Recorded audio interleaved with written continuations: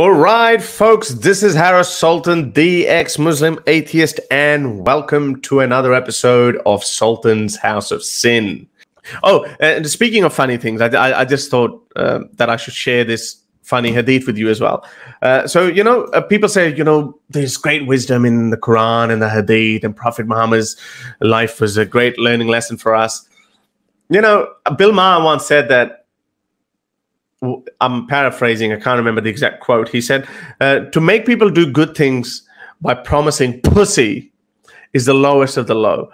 It really is. But look, people, the other people like Buddha, and there's so many other great people, Confucius and, Aristotle, and these guys have said, they've spoken about people should control their anger, and there's so much wisdom in the old ancient quotes.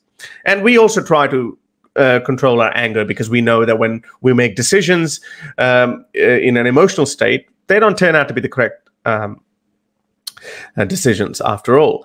But imagine I tell you, hey, John, you should try to be patient. If you become patient, then you will get $1 million. They'd be like, okay, all right. But then I say, okay, try to be patient. Then you'll get a lot of pussy in the afterlife. You might think, okay, what the hell? What are you saying, Harris? This is exactly what Muhammad actually said. He said, whoever restrains his anger when he's able to implement it, Allah will call him before all of creation on the day of resurrection and will give him his choice of any houri that he wants. So control your anger today. If you get angry, don't just control it. Okay, this is a virtuous thing. But okay, there's a reward for you. On the day of judgment, Allah will ask, hey, John, you over there, come over here, buddy. Okay, he's coming. And John is like wondering, oh, man, God picked me out of the whole crowd. I wonder what's going on. In 2019, this guy was abusing you. This guy was doing this, and then you wanted to retaliate, but you didn't. You controlled your anger. John is like, yes, Allah. He's not sure whether he should say yes or not, but he would say yes now that obviously Allah knows everything. No point in lying to Allah. Allah's like, oh, okay, then have a look at these houris, these women. Which one do you want? And John would be like, okay, I want that one, the leggy one, the one with blonde hair or whatnot.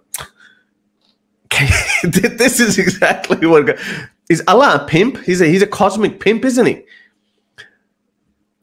Call me Philip, please. John is my father. Okay, okay, Philip. This is a celestial brothel. That's true.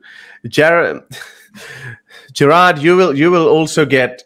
Just be patient. Just control your anger, and you can get the girl of your dream. Actually, where is introverted smile? Introverted smile, who's an incel, and maybe that's why he's finding Islam again. Because, if you can't get vagina in this world, there's hope for you in the afterlife. Plenty of vaginas for you. I mean, can anyone tell me if such kind of promises are made in Hinduism?